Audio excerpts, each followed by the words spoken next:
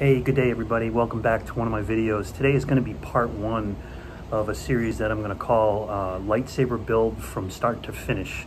And what I'm in the process of doing is gathering some parts so that I can build a Roman Props MK1 Ben Kenobi lightsaber from Star Wars.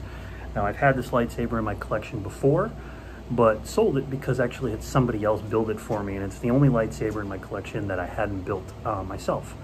So what I did was I sold the one I had and took the finances from that sale and started buying parts so I could build my own. It's going to be a fun build. It's going to be really exciting. And the first part just came in today. I wanted to show it to you pretty much right away. I just got finished mowing my lawn, so I'm a little sweaty today, but the mail person came and we got this in. Now what this is a gentleman by the name of Rudy Villapando creates some really great stuff, and one of the things that he creates is a crystal chamber for lightsabers, and it's completely his design, and this is that crystal chamber, and I'm gonna unbox it to you and show you what it looks like. It's completely machined.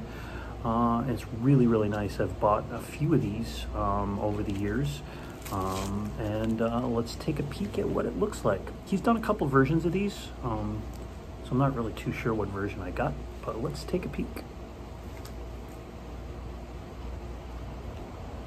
Okay, cool. So it's his latest version.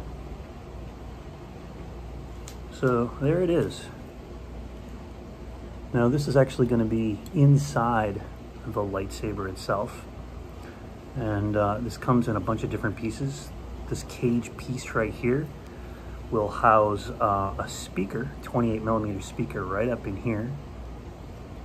And then in here will be an 18650 lithium ion battery that'll hook up to a 3D printed chassis that'll hold the soundboard and some switches. And then this guy up here, I have ordered some custom parts to go in here. This is a fake plastic crystal here. I have a legit, a real quartz crystal that'll fit up in here. And I've ordered some new end pieces that will replace the little brass pieces in here. These pieces here and here slide out.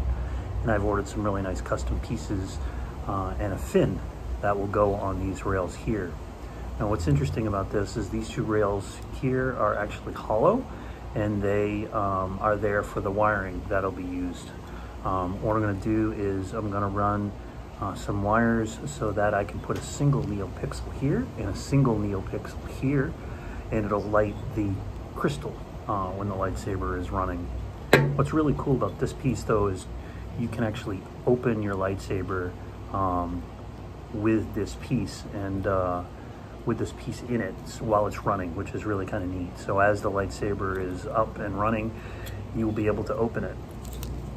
For example, this piece here slides up, and this will actually attach to the top portion of the lightsaber. This will attach to the clamp in the bottom portion of the lightsaber, and when you move this, it will open and close the top part of the lightsaber. It's really kind of cool.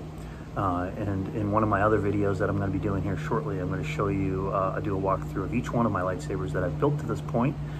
And my Luke Skywalker Return of the Jedi V2 uses this very similar setup. So can't wait to show you that. And I've ordered the hilt.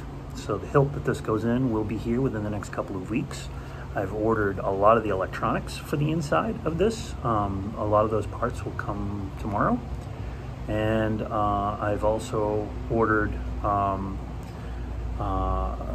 the 3D printed chassis that will fit in here, and the 3D printed natural bronze pieces that will fit here in the crystal chamber. Those will probably be here the first week of October. So we've got about a month or so until those come in. When everything comes in, I'll keep showing you what it is that arrives and what it's for. And then once we get everything and we can start to build, I'll take you through the build process from beginning to end. It'll be great. It'll show you how to wire the neopixels, how to wire the speaker that sits up here, how to wire the switches, really everything from start to finish, and it's going to be a whole lot of fun. It's going to take a while. I'll do this in quite a few different parts, but I think you'll find it interesting, and if not, that's okay too. I enjoy doing these videos, and as you can see, I've got a lot of different hobbies. Lightsaber building is one of them, and I really can't wait to get going on this build. It's going to be a whole lot of fun, and a little bit of a challenge too. I've done one very similar to this build before, so I kind of know what to expect and what I'm in for, but still, you just never know when you build what's going to happen, and a lot of things, you know, can and usually do go wrong while you're building. So the key is to not freak out too much, to do the best you can, take your time, and everything will eventually work its way out, and it'll be a great product when it's done. You'll see. The hilt that I ordered was a Roman Props MK1, a weathered version with a chrome sync knob at the bottom. You'll see that when that comes in. I really like the weathered version of the MK1, the Ben Kenobi lightsaber from Star Wars. It is probably my favorite lightsaber of all the lightsabers that I'll show you here over the next few weeks. It's just very classic and really cool, and you don't see it very often in the first Star Wars movie. You don't see many pictures of it. It's very brief, but Roman Props has gone through a lot of really cool things to get it accurate. So stay tuned. We got more on the way.